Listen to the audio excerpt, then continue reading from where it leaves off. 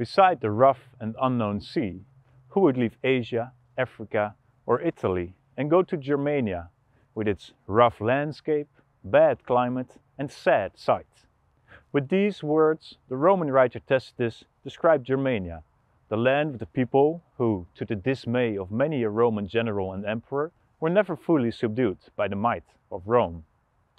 As a result, Germania and its people were demonized and mysticized, often being simply put away as warmongering savages in a depressing land of endless forests and marshes. But what do we really know about these people, who Tacitus described as Rome's greatest adversary, even greater than the Gauls, Carthaginians and even the feared Parthians? How did they live? Who was in charge? And what did they fight for? In this video, I'll give you an overview of Germanic society. This video is sponsored by Wondrium, the premier entertaining and educational video subscription service that enriches your life with approachable content. Wondrium is where you find the answer to everything you've ever wondered about and some things you've never imagined you would wonder about.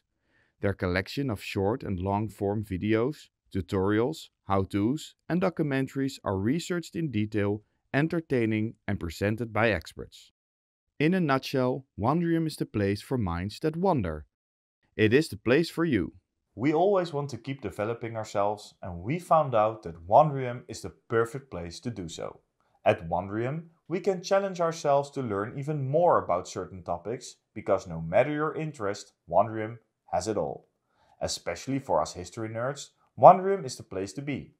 For example, we truly enjoyed the series History's Great Military Blunders and the lessons that they teach. In this documentary, I learned that in the Battle of Adwa in 1896, the Ethiopians were attacked by the Italians during the colonization era and that they were the first native people to effectively defeat an imperial power. This kind of information was totally unknown to me. If you've ever wondered about anything, Wondrium is the place for you. And they're giving viewers a great offer, a free trial. Don't miss out and subscribe now. Please visit wondrium.com/Imperium Romanum or click on the link in the description below to start your free trial today.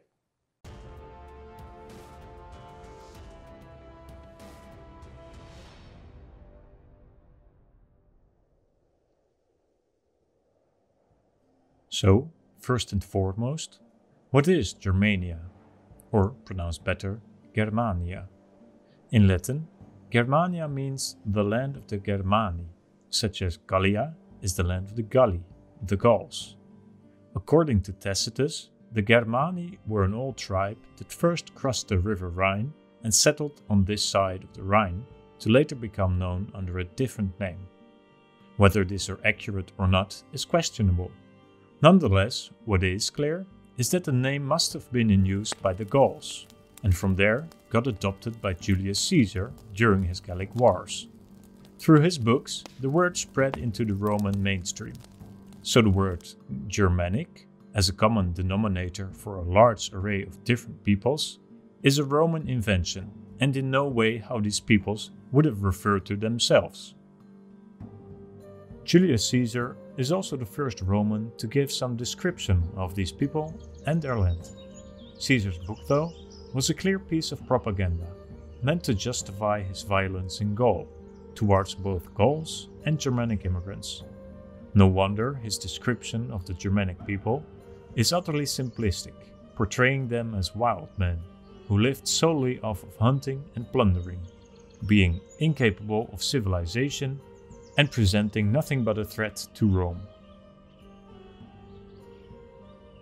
His most defining and lasting characteristic of the Germanic people, however, was that they lived on the other side of the river Rhine, opposite of the Gauls. The Rhine has ever since been taken as the western border of the lands of the Germanic peoples. But this needs to be taken with a large grain of salt, as there is no proof of significantly different cultures on opposite sides of the river, at least in the close proximity of the river. What seems more likely is that the border wasn't as black and white, but more gradient, with peoples and cultures mixing and mingling with the neighbors. That is not to say there was no such thing as Germanic culture, though. What binds the Germanic people together, in our modern eyes at least, is for a large part their own language family, but also their religion and lifestyle, being different from that of the Gauls, for example. Where the Gauls were no stranger to living in big cities, the Germans lived scattered across the lands, often in tiny villages of just a handful of farmsteads. These villages formed self-sufficient communities in which animal husbandry and agriculture were the main livelihoods.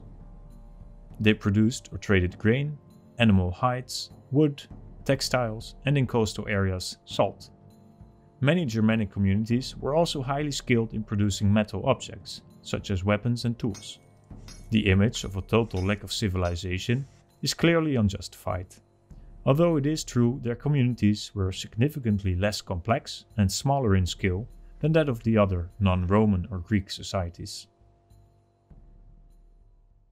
With Germania being made up of many small and independent communities, there was no single higher authority to mingle in each community's internal affairs.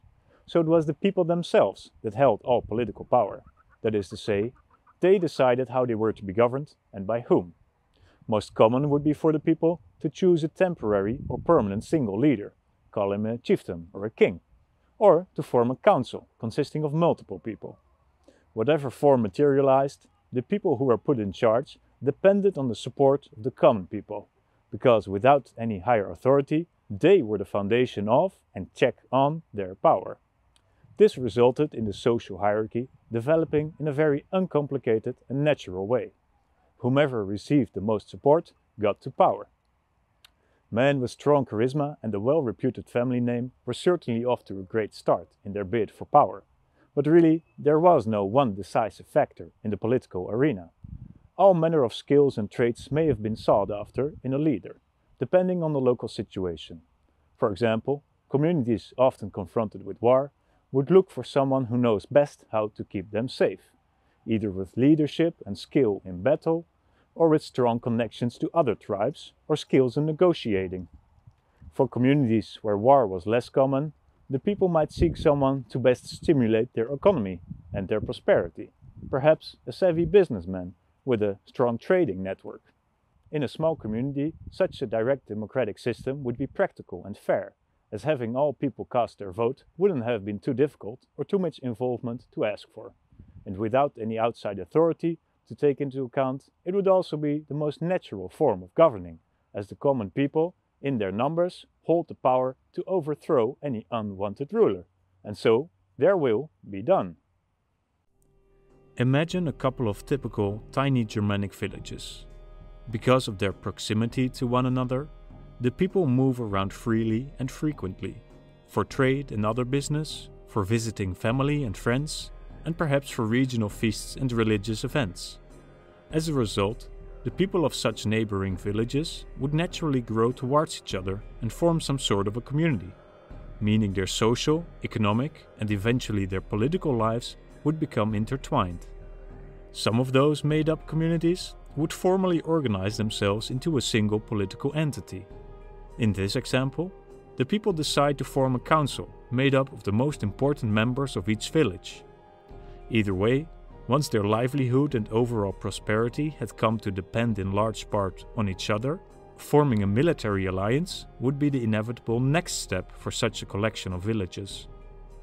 Of course, such a group would not live completely isolated. In all directions were similar communities to be found.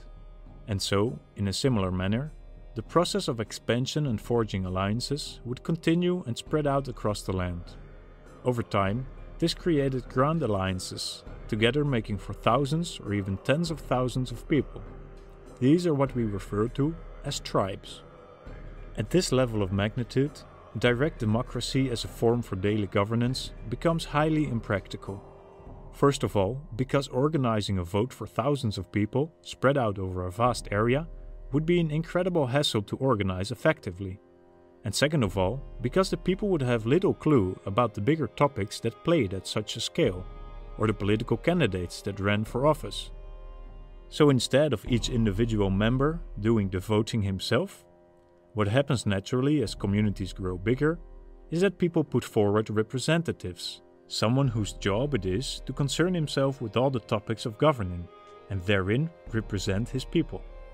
These representatives could be the same people that already had conquered the position of highest authority within their respective community, either as a single ruler or as part of a council of rulers. The tribal council was in charge of the day-to-day management of the tribe. They decided directly and exclusively on all topics of minor importance, like arranging marriages between important families and solving local disputes, for example. The topics of greater importance were not decided on by this council of leading men, but instead by the tribal assembly. The tribal assembly consisted of all arms-bearing men, but excluding slaves and freed slaves. According to Tacitus, this assembly got together on fixed days, either at new or at full moon, as in Germanic religion, these were the most auspicious moments. He writes how the people didn't all arrive at the location of the assembly on the same day, but instead over the course of 2 or 3 days, blaming their alleged free spirit for not showing up on the agreed day and time. The more likely reason is probably that these assemblies required of hundreds if not thousands of men to travel great distances across a land of dirt roads and without proper navigation. Delays are to be expected. Once a sufficient representation of the armed branch of the tribe was deemed present, the meeting began and all people were sat down. Then, the members of the tribal council would address the issues on the agenda for that meeting. Approval by the crowd was shown by putting their spears up in the air, says Tacitus. Likely, this went hand in hand with cheering, so that the support for a speaker could either be accurately measured by counting the spears or roughly estimated by the volume of the reaction of the crowd. It's a remarkable thing, this assembly, that shows the prominent role of democracy in Germanic society, especially considering the fact that it would have been quite the effort to gather so many men. Such gatherings, therefore, would only make sense for the most important of decisions, like going to war, or perhaps merging or joining up with other tribes. This, tribes grouping up, makes for the final stage of upscaling in ancient Germanic society. When tribes joined forces in a permanent way, such a group of different tribes can be called a confederation. The Suebi are an example of such, who are known to us through Roman literature. Next to their own characteristic hairstyle, the Suebian knot, they are known for being the biggest confederation of Germanic tribes, in the 1st century AD consisting of no less than 14 tribes. Unlike the picture that is often painted to us by modern movies and series, Germanic society was not all peace and harmony up until the arrival of the Romans.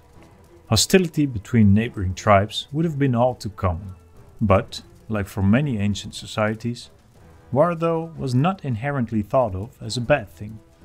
Instead, war was an inextricable part of life and surrounded by great cultural significance. To men, warfare was even part of growing up. As part of the ritual of coming of age, all young men were at one point in their teen years presented to the tribal council. The tribal council would then judge of the boy and either approve or disapprove of his overall readiness for becoming a warrior. If the council approved of the young man, he was given his own shield and spear right then and there. The shield and spear are thus symbol for their maturity, like the wearing of the toga is for Roman young men, so says Tacitus. After that, a Germanic youth was considered an adult and could now join in the military efforts of the tribe. Because there was no such thing as a professional standing army in Germanic society, warriors had to be incentivized to fight. Obviously, the most compelling reason for taking up arms was out of self-defense. But for less urgent calls to battle, like small-scale tactical operations, part of a bigger plan, more incentives were needed. Luckily, young men didn't need that strong of an incentive, since they were eager to gain some experience in combat and prove their worth. For them, a small pay would suffice. In such small-scale operations, these warriors could gain their pay through sharing in the spoils of war, be that looted corpses or plundered lands and villages. Having tasted battle and shared in the spoils of war, they could then decide to become a professional soldier, or at least the Germanic equivalent of it. For this, they would turn to the commander of such military operations, the Warleader, called a dux in Latin. He was the highest ranking man in charge of the troops in times of war. someone from the tribal council who was elected by the tribal assembly. Young men seeking honor and adventure would flock around such war leaders, even coming from other tribes, and forming the war leader's personal retinue of warriors, if he allowed them to. These warriors were his personal warband and the first in line to partake in raids and other military operations. For the warriors, it was an honor to be part of the retinue of an esteemed war leader. And for the war leader, it was a direct way of boasting his power. The larger his retinue, and the more fearsome its members, the more powerful he was. The position of war leader, though, was meant to be temporary, similarly to the appointment of a dictator in Roman society. It was a position created for a specific purpose, namely, leadership in times of war. Without war, the position was to be cancelled. The inherent problem with such immensely powerful positions, though, is that power corrupts, and people will do whatever it takes to maintain their power. And no better way to maintain power than to have your own personal army, the ultimate ingredient for tyranny. So, inevitably, certain war leaders would try to maintain their personal retinue of warriors outside of war as well, spoiling them with gifts, organizing feasts, and perhaps giving away land or influential positions within the tribe, whatever was within their power to keep them satisfied. Sooner or later, though, such treats ran out, and military action was required to both fill the war leader's own coffers and provide purpose for his warriors. The solution was to either keep a military conflict from ending or outright create a new one. In this way, war leaders catered to their own and other war leaders' needs, creating a circle of violence that was kept in play by war leaders across different tribes. Perhaps that's the best way to sum up evolution and dynamics in Germanic society. It was war that powered change. What started out initially as small and independent, relatively peaceful and democratic societies, over time turned into ever bigger, more martial and autocratic societies. On a smaller scale, it was war that made young warriors move around in search of military opportunity and the best employer therein. In turn, power-hungry war leaders played into this phenomenon by trying to attract such warriors, possibly resulting in the prolongation and creation of military conflicts. On a bigger scale, it was wars that moved individual communities to form tribes for either defensive or offensive purposes. And exactly the same thing happened with the formation of confederations. The size of the threat, or ambition, determined the scale of cooperation. In other words, ultimately, a society without a central higher authority has a habit of turning into a free-for-all, where the law of the strongest prevails.